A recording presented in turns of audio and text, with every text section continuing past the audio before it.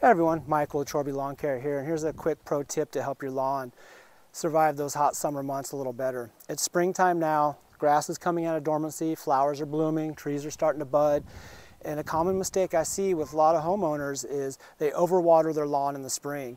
And what happens is when you overwater in the spring, it basically makes your grass become lazy.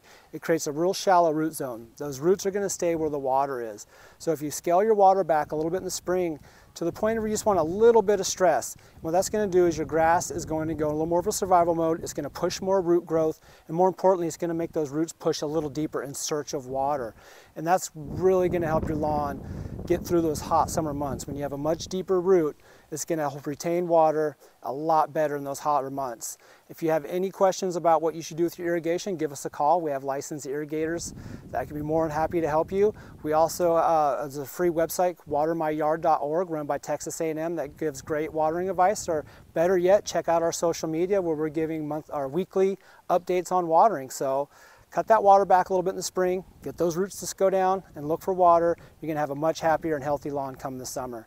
Have a great day.